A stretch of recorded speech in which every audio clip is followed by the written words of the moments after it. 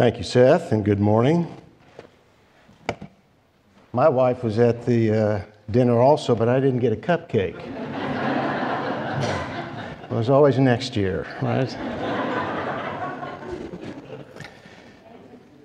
Well, we started the book of Ephesians last week, looked at the first two verses, and this morning we're going to look at verses 3 through 6.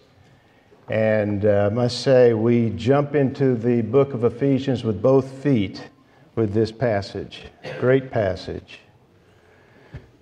Blessed be the God and Father of our Lord Jesus Christ, who has blessed us with every spiritual blessing in the heavenly places in Christ, just as He chose us in Him before the foundation of the world, that we would be holy and blameless before Him in love.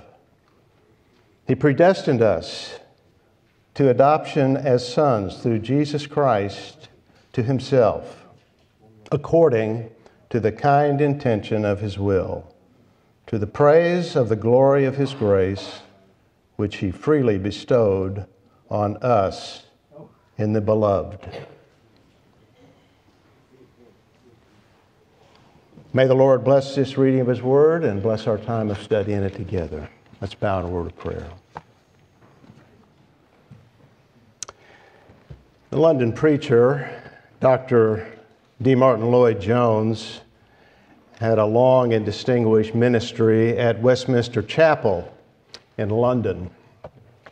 I think most of you are familiar with him, if not familiar with his name. He began as a medical doctor. Had a brilliant career ahead of him as a young man. He was assistant to Lord Horder, who was the physician to the royal family. And he would be a man whose ticket was punched, it would seem, when he decided to leave the medical profession and take up in the ministry. He became first a minister in a small church in Wales, and then about 10 years later moved to London and had this great preaching ministry at Westminster Chapel. One of the things that characterized him was he had a very analytical mind in the medical field, but also as a minister of the gospel. And after many years of pastoral experience, he made a significant discovery. He found that the people who seemed most miserable in their spiritual life were those who were always thinking of themselves, thinking of their blessings, their moods, thinking of their conditions. He wrote, "The way to blessing is to look to God, and the more we worship Him, the more we shall enjoy His blessings. This," he said, "is most practical." We like practical. Well, the book of Ephesians is most practical because it gives us a good long look at God. And it does so from the beginning, from verses 3 through 14, in which God's plan of salvation is praised. In these 12 verses, Paul explains the ministry of each member of the Trinity. We are chosen by God the Father, redeemed by God the Son, and sealed with God the Holy Spirit. One of the older commentators, George Findlay, called this doxology a magnificent gateway through which we enter the epistle.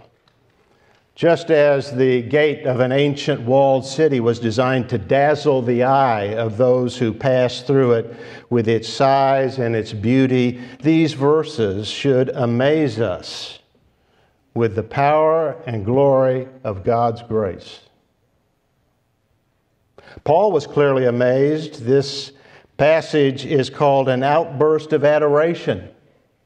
He began, "Blessed be the God and Father of our Lord Jesus Christ, who has blessed us." The God he blessed, the God he praised, is the Father of Christ, so the first person of the Trinity. He is our Father, since believers are in Christ, as Paul said in verse 2.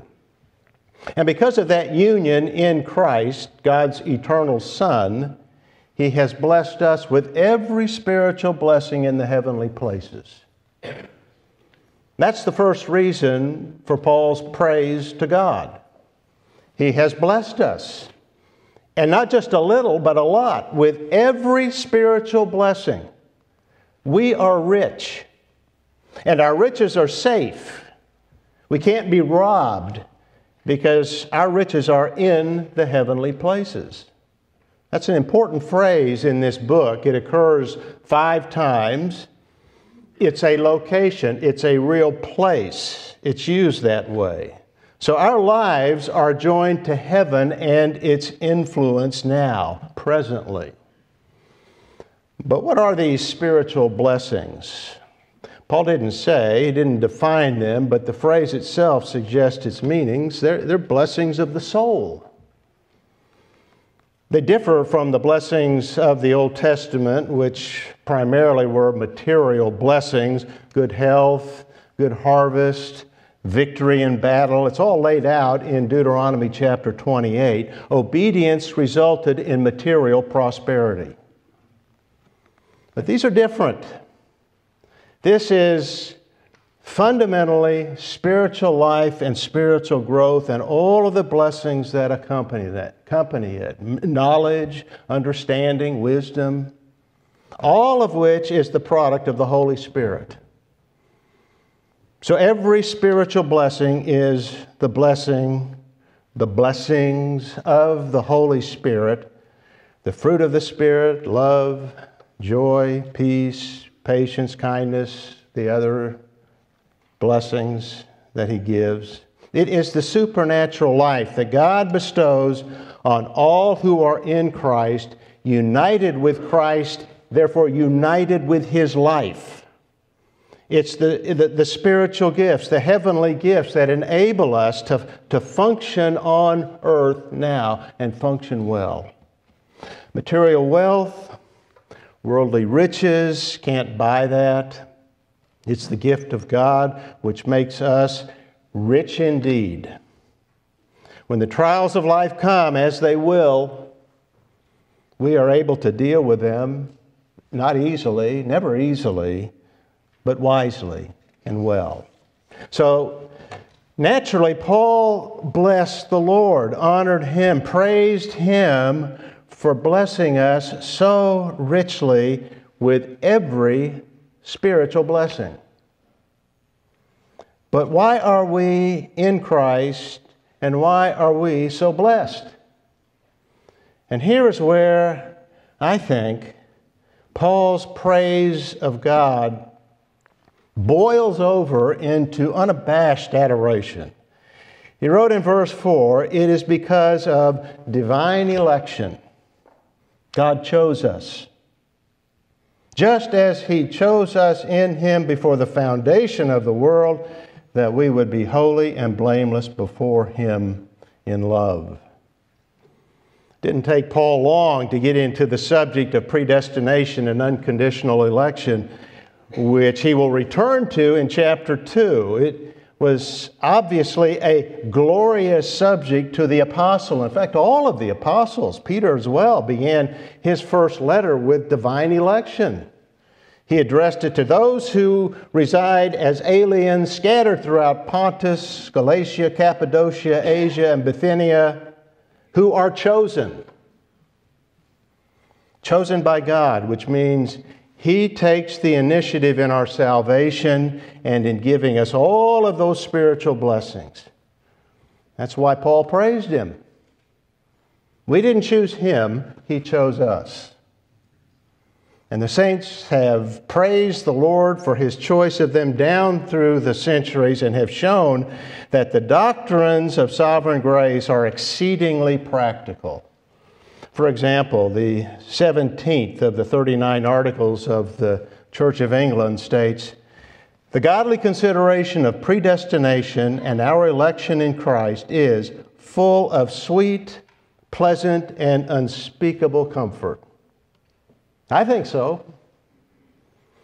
But things have changed from when that was written in the year 1563. In the early 1970s, when I was in seminary, a book was published by a professor of preaching at Fuller Seminary about election and how to preach it. I still have it in my library. He wrote, "Sermons on election are so rare that even a regular churchgoer may never hear one. No other doctrine has been so decisive in theology and so ignored in the pulpit." Well, I don't doubt that, and I think it is as true and probably more true today, some 50 years later. There are reasons for that. People assume the doctrine of election, the doctrine of predestination, deny human responsibility and lead to laziness and carelessness. The sovereignty of God is characterized as fatalism. So it doesn't matter how we live. Whatever will be, will be. If it's true, then we are automatons, robots, like pawns moved about on a chessboard.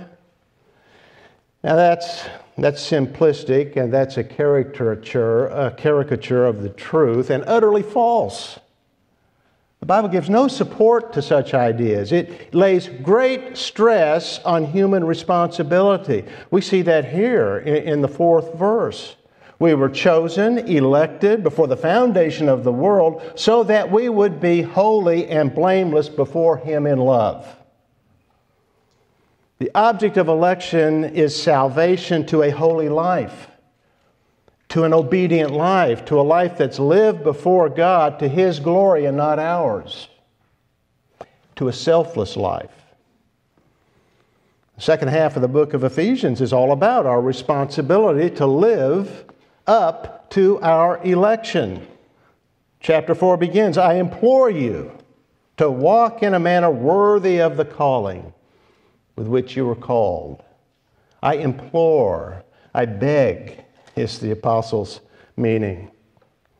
The apostle who clearly taught predestination and election strongly urged the saints to live up to their calling and live up to their responsibilities, and he did not tolerate laziness and carelessness. People are required to believe the gospel for salvation. There's no salvation apart from faith. Election doesn't deny the human will, but it recognizes it is in bondage, and only God can make it free. When the Philippian jailer in Acts 16 asked Paul and Silas in despair, when he was about to fall upon his sword, "What should I do? What shall I do to be saved?" They didn't shrug and say, "Well, man, you've got to be elected. Has God chosen you?" No, they responded immediately, "Believe in the Lord Jesus and you'll be saved." He did, and was saved, which was the proof that he was chosen by God.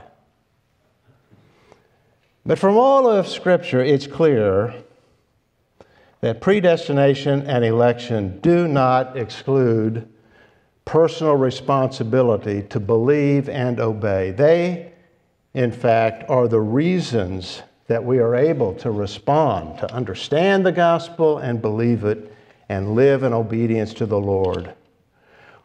Why would God choose us? Choose any.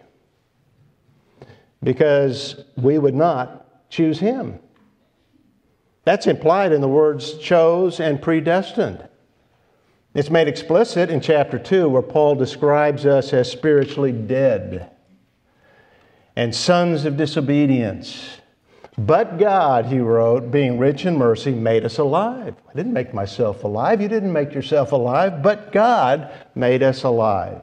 That is grace. That's sovereign grace. He did it for us. He did for us what we could not do for ourselves. It is unconditional, it is undeserved and unmerited grace in election. He chose us for eternal life. That is the reason the 39 Articles of the Church of England state The godly consideration of predestination and our election in Christ is full of sweet, pleasant, and unspeakable comfort. We are rich rather than poor because of God's sovereign grace. We have every spiritual blessing because God chose us. But why did He choose us? Any of us, since we were all sons of disobedience? Well, that's the great question. It's not, as sometimes argued, because God looked down through time, He saw who would believe and choose them, and He chose them based on their foreseen faith. If election were based on what God foresaw, none would have been chosen. Because all God would have seen was dead souls and living in their sin, dead to the truth, dead to any spiritual ability, and all He would have seen was those who were sons of disobedience. In fact, as Paul put it in Romans 3, verse 11, and he's simply quoting David from the Psalms, "There is none who seeks for God, no, not one." So if it was foreseen faith, the foreseen by God, what God would have seen was nothing pleasing to Him at all. No one seeking, no one believing. And that is universally true. So why did God choose sinners for salvation and for every spiritual blessing? The answer is not found in us. It's found in Him alone, in God the Father. Paul gave the answer in the next verse, verse 5, where he stated that God predestined us to adoption as sons according to the kind intention of His will. No room for foreseen faith or goodness in us. God chose us for eternal life and blessing and predestined us to be sons because He is a good God. And it pleased Him to do it.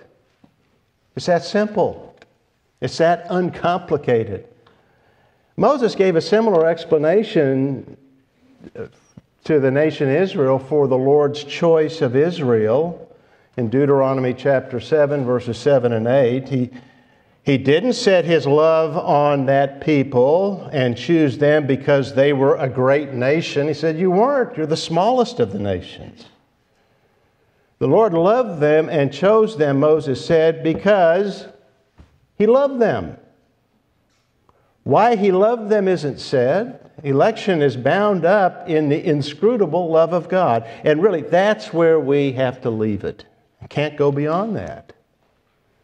He loved a multitude of lost men and women who were dead in their sins and in open rebellion against Him because He loved them and for no other reason. It's sometimes illustrated from kids on the playground at school who choose up teams to play ball. One of them isn't athletic, so he is always the last one chosen, a painful experience. But one day, two new boys show up to play. They're older and they're good athletes, respected by all the kids, and so they're made the captains who choose up their teams.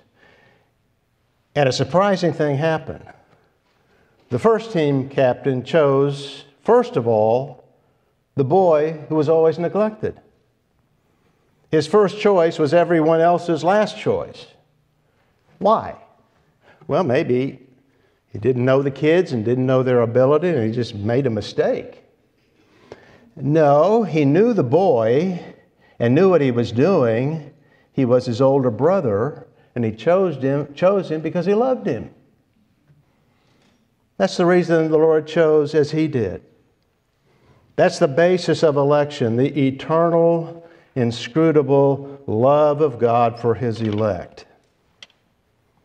Now the story is nice, it's sentimental, but not really the full picture because the boy chosen by his loving brother wanted to be on the team. He wanted to be chosen. He showed up every day to be chosen. Not one of God's elect had a desire to be chosen by Him and a child of God. Just the opposite. In fact, Paul wrote in Romans chapter 10, verse 20, and here he's quoting Isaiah chapter 65, verse 1. And Isaiah is very bold and says, I was found by those who did not seek me. I became manifest to those who did not ask for me. We were enemies. We were at war with God. We were not seeking Him. Just the opposite. Romans chapter 8, verse 7 is very clear. The natural man is hostile toward God. That was our attitude. And yet God loved us and chose us out of a wrecked and belligerent human race and made us His children and blessed us with every spiritual blessing in the heavenly places. Now that should cause us to be lost in holy wonder, praise, and thanks. Should it not? It did Paul. That's what he expressed here. And I think if we are lost in the wonder of all of that, we will live holy and blameless lives before Him and do so from gratitude, not out of obligation, but thanksgiving. Looking to God, learning who He is, what He has done, considering carefully what Paul wrote in these verses is, as Lloyd Jones said, practical. It takes our minds off ourselves and puts them on Him. Words of Thomas Erskine put it simply, in the New Testament, religion is grace and ethics is gratitude. All that we have is a gift from God, and the way to live our life properly and appropriately is out of gratitude for what He's done. That's the great motivation. Now, verse 4 ends with the words, in love. It's possible to take that phrase with the next words in verse 5, in love He predestined us. That is true, it's what we've just considered. But the phrase occurs 5 more times in the book of Ephesians, and it's always used of Christian love.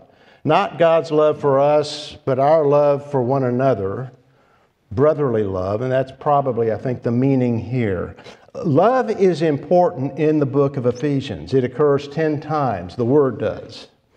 It's not romantic love, but selfless, unconditional love, like the love that God has for us in election. That kind of love should characterize the way we live. We are to live before God in love toward fellow believers.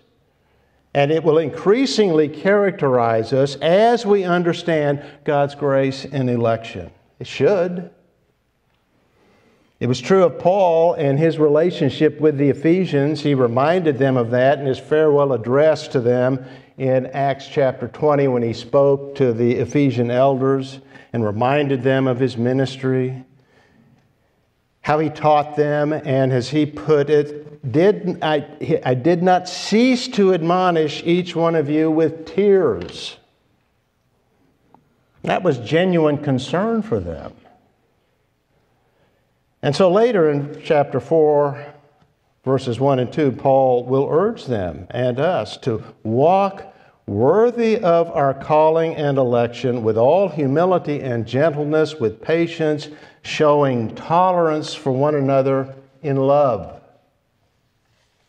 That's beautiful, isn't it? But hard. Really, it's impossible to love difficult people with humility, patience, and tolerance, which we all are. We're all difficult, but we're to love one another. How can we do that? Well, it's what God did for us when He chose us to become holy and blameless in love. Reaching that happens through the process of maturing, growing in the faith, which we do by God's grace through the Holy Spirit. It's supernatural. But also as we understand His love for us and what He rescued us from. He didn't love the attractive and the nice, but the unattractive and the undeserving, the rebellious. And He made us something very different. He made us members of His family. That should move us to imitate Him. His love for us should constrain us to love others, to love one another. It will. That's why looking to Him and not to ourselves is useful, is practical. We worship Him and we want to emulate His love. And what comes next should only add to that motivation. He not only chose us to be holy, spiritually healthy, blessed us with an orderly, productive, and beneficial life. That's what He produces in us. It's, as I say so often, a supernatural life. That's what He does. Makes us beneficial to one another and to others. Well, He's done all of that, but in addition to that, He chose us to be noble. That's the next purpose that Paul gives for election in verse 5, to be members of His royal family.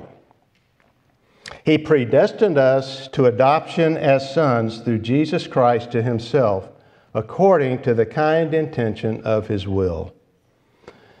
Paul was writing to a largely Gentile audience, really probably more than to the church at Ephesus, but the group of churches there in Asia, probably the 7 churches of Asia Minor.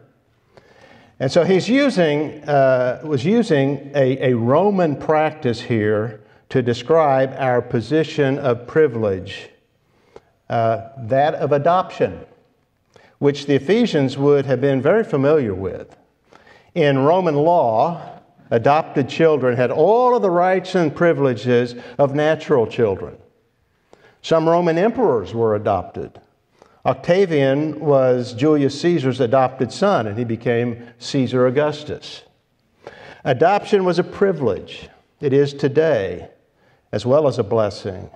But nothing like the blessing and privilege that each believer has who has been given a position of being God's son, God's sons and daughters.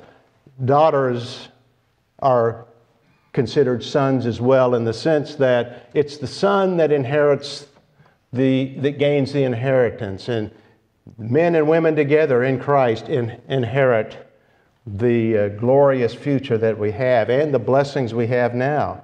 So they're sons in that way. But that's the great privilege of position that we've been given as sons of God. And what that means is He loves us with all of the love that He has for His own eternal Son, the Lord Jesus Christ.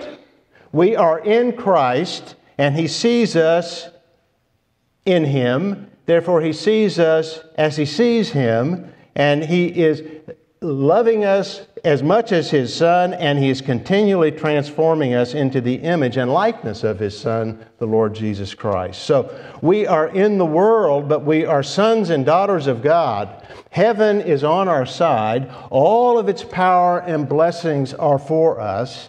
We have open access to the Father who sits on the throne of grace. The writer to the Hebrews urged us to go there, to draw near with confidence to the throne of grace so that we may receive mercy and find grace to help in time of need. That boldness to go directly to the Lord God of the universe, the confidence believers have in our relationship with Him, who is now our Heavenly Father, is all due to this: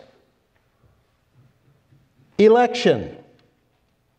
He blessed us, predestined us to the honor of sonship according to the kind intention of His will. Not our will, but His will. It's altogether of His goodness and according to His purpose. That's highlighted by the fact that Roman adoption was not necessarily adoption of orphans, children that didn't have a family. but was adoption of those who did have a family. In fact, it was the transfer of a child from one family to another to continue the adopter's family line. And that's true of us. The saints were all transferred out of a family, an infernal one. Our old father was the devil, the prince of the power of the air, enslaved to him. We were sons of disobedience. We were children of wrath under the tyrannical rule of the evil one. But God adopted us into His family. He rescued us from the domain of darkness and transferred us to the kingdom of His beloved Son, as Paul wrote to the Colossians. It's grace. It's free grace, free to us, but not to Him. As Paul said, He predestined us to adoption as sons through Jesus Christ to Himself. In other words, Christ was the one who made it possible for sinners to be made sons. He did it through the cross in His work as Savior, which Paul explains in the next verses. The only way for fallen and guilty and unholy people to be adopted into God's holy family is the sacrifice of Christ, which paid for and removed our sin and guilt and replaced it with His righteousness. So, what is free to us cost God the life of His only begotten Son, who suffered hell in our place. Now think of the blessing of that. Since God chose us out of a ruined humanity, and Christ died for us when we were His enemies, what won't He do for us now that we are His friends? In fact, more than that, now that we are His sons, His children. Of course, there's nothing that He won't do for our good. If He chose us when we were hostile, He will never give us up now that we are His friends, now that we are His children. Adoption is a basis of our assurance and comfort in the Christian life. And Paul said we were predestined to it. Leon Morris wrote, "Predestination is not grim or forbidding, but joyful and attractive." Now, I say amen to that. Paul thought so. It brought out an expression of joyful worship from him to the praise of the glory of His grace, he said. Nothing could make him happier, and he couldn't help expressing it. But this is not the only statement of worship, but not only a statement of worship, but a statement of purpose. This is the third purpose for election. It is to His glory. That's the purpose of everything. That's the purpose of all things. That's Romans chapter 11, verse 36. For from Him and through Him and to Him are all things. To Him be the glory forever. Amen. He's done it all. He is infinite in His power, infinite in His wisdom and goodness. Of course, all the glory goes to Him.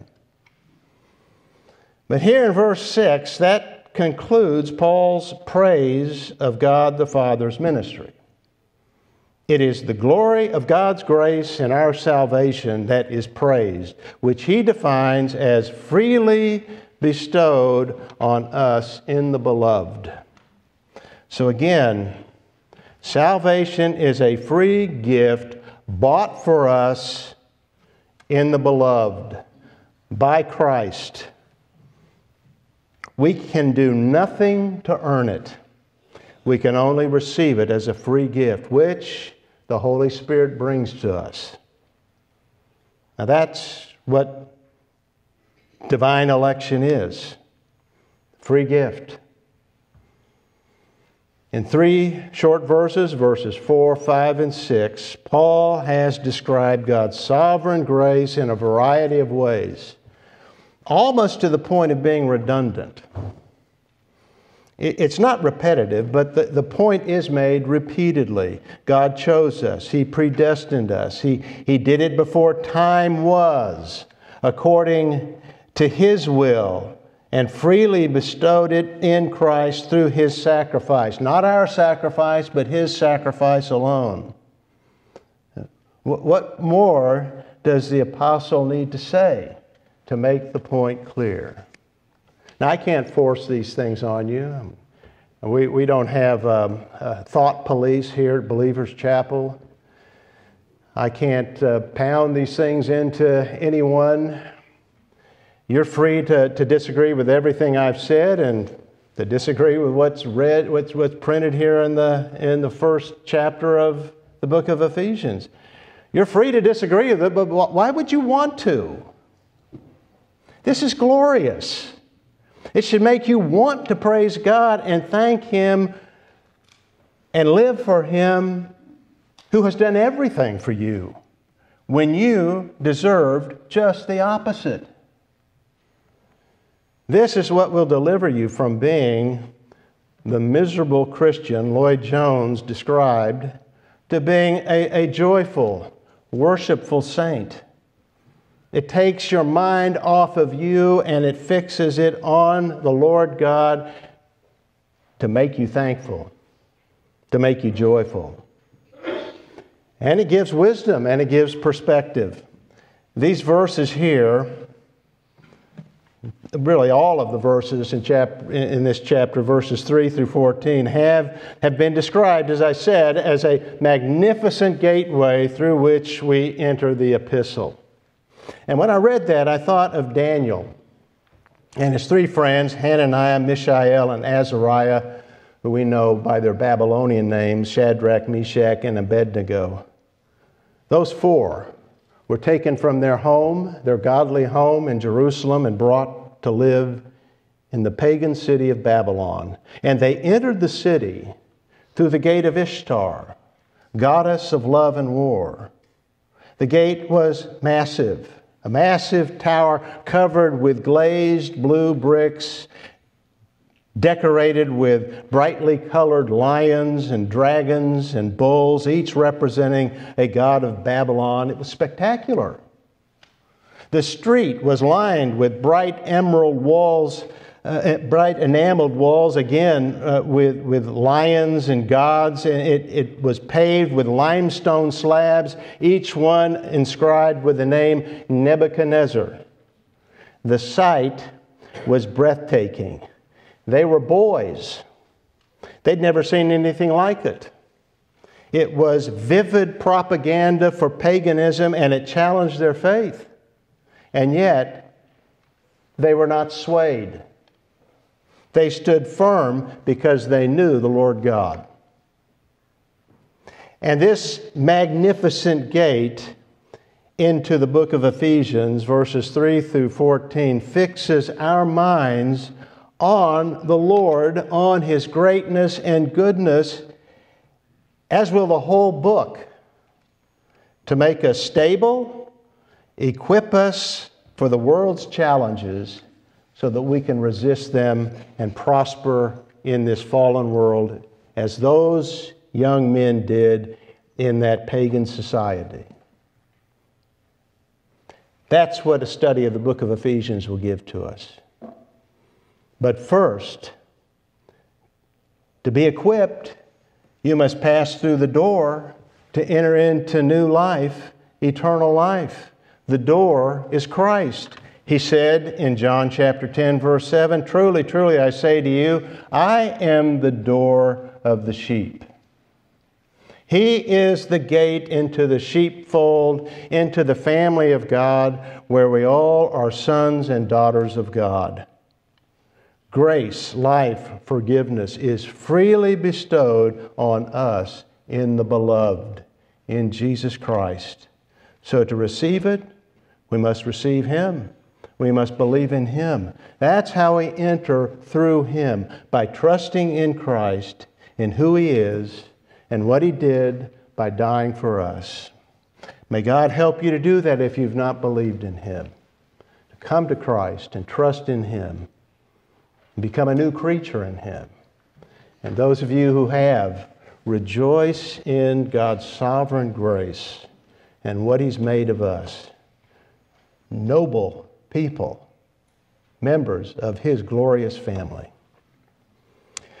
Well, let's stand and sing praise to Him by singing hymn number 24 in the Songs of Praise book, "O My Soul Arise." Hymn number 24.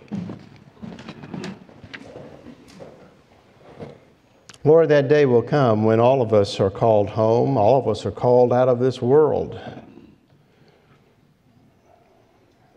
May our hearts be fixed on You now in preparation for that great day. To be called home to see our Lord is going to be the greatest blessing we can ever imagine. It's hard for us to do that in this world, in this flesh. And so we pray that You would fill us with a vision of Yourself that we get from the Scriptures. Help us to understand more and more Your grace and Your goodness. That's what will give us a longing to be with You.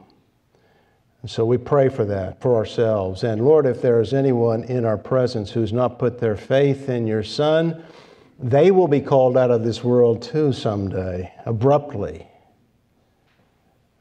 But they won't see the glorious beatific vision of You. It will be other things. Lord, convict their heart, bring them to a saving knowledge of Christ and to a love for the Savior, for the triune God. We thank You for Your grace that we've considered. It is great. And now the Lord bless you and keep you. The Lord make His face shine on you and be gracious to you. The Lord lift up His countenance on you and give you peace. In Christ's name, amen.